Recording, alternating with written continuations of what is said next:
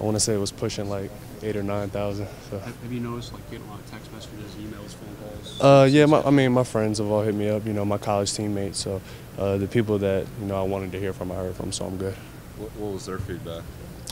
Most people are just proud of me. But the main thing was just keep working. The beautiful thing about this league is you have another game in a day or 2 days, so you can enjoy it till midnight, and you gotta get ready for the next one. What kind of recognition did you get from your teammates? Like when the game was over, you guys got back into the locker room. Was there acknowledgement of the night that you had?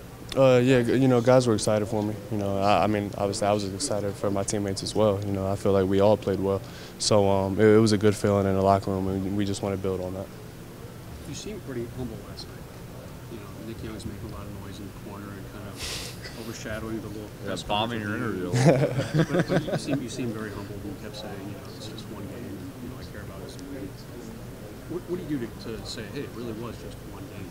Well, I learned this last year. I wasn't playing a lot as a rookie, and I think the first game I got significant minutes in was at Memphis.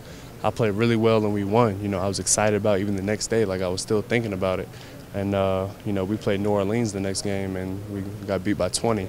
And those quick turnarounds, the beautiful thing, players like LeBron, Kobe, the guys that are great, is they bring it every single night. So you just can't be excited about one game. You have to be consistent. What did Kobe say to you last night? Nothing. There you go.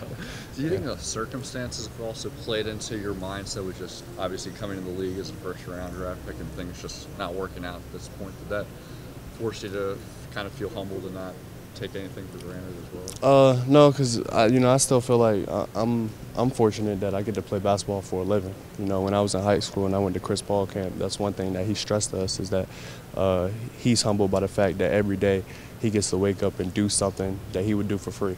And that really hit home for me in high school, and I've kind of, stuck to that since then. Kendall? Well, how do you use any of that, though, as motivation just moving forward?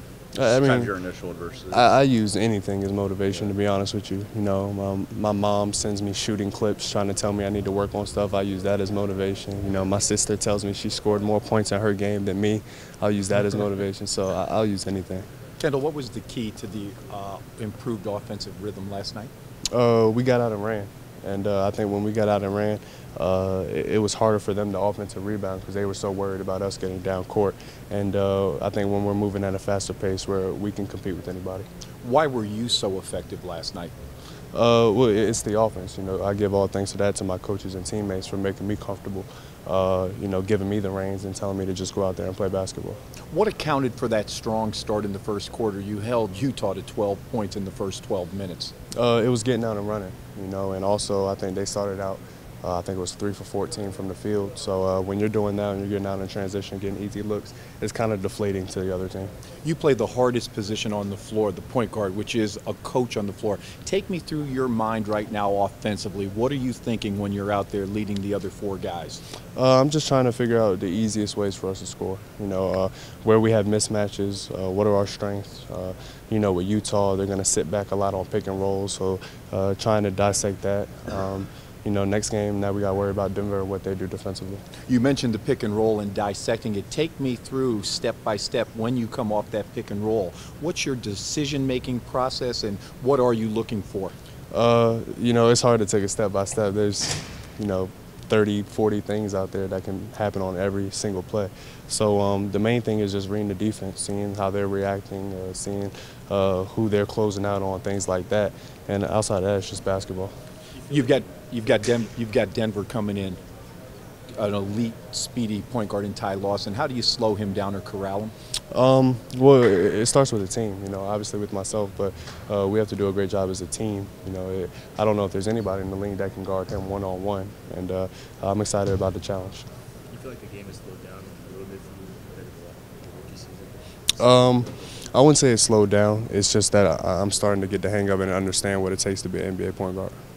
Hey, Kendall, you're saying that your mom and your sister often critique your play. What feedback did they give you about yesterday's game? The only text I got back from my mom was she sent me a video clip and told me to stop cursing because they caught me on the bench saying some things. So I guess I got to watch my mouth now. Gasol had one of his better games of late with you out there. What effect did you have on Powell's game? No, that's all him. You know, I think we did a great job as a team of giving him the ball. You know, Pal's a great player. We got to continue to feed the monster when we see he's hot. What's your mom's name? Excuse me? What's your mom's name? Kim Does she have Marshall. a basketball background? No, not at all. I think she was like a cheerleader, and all of a sudden, you know, I get to high school and she's become a basketball analyst. And Well, you you she know, can still analyze swearing. I mean, oh yeah. But I mean, I'm always getting texts and calls from both my parents. But my mom is the weird one because she's never played basketball or anything. You know, telling me what I need to do. So. Your sister played that?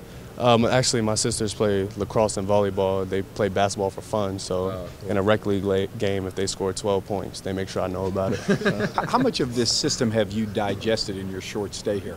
I think I've got a lot of it. You know, it's not overly complicated. Coach has done a great job of dumbing it down for me and our teammates. Just the main thing is just being unselfish, making the extra pass, and taking an open shot. Kendall, did you happen to hear from Danny Green? I haven't heard from Danny yet. You mentioned that his path was kind of one that you had hoped to mimic. I mean, I haven't heard from him in the past 24 hours. Oh yeah, yeah. You know, in the past couple months, I've heard from Danny Green. I've heard from Marvin Williams, Coach Williams.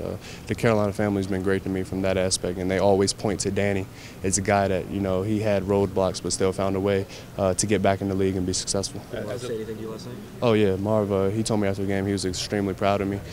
He hated it had to be against them, but you know, he's happy for me. Saw him again, then he texted me again after the game just to tell me how proud he was of me. And Marv is like a big brother to me. You know, part of it is the Carolina family, but even when I first got there, he embraced me, and I really look up to him. As a player at Carolina, how well do you know Mitch Kupchak? Is he around the program, or? No, I didn't really get to meet him until I got out here. Kendall, a lot of guys that struggle on other teams in this league come to Mike D'Antoni and they flourish. What do you think accounts for that? Well, he's a player's coach, and like I said, he makes the offense very simple. You know, there's nothing complicated about what we're trying to do. It's just a matter of buying in and finding a way to be successful as a team. You were talking about yesterday fitting into the team finally and kind of getting a little comfortable. Was Nick Young blowing up your interview? Did that help in that process at all? Oh man, you gotta take Nick Young with a grain of salt. You know, he's gonna do that every day. He's a joy to be around. You know, he's never in a bad mood. He's great for our team. So when he gets on his little rants, you just gotta smile and let him go.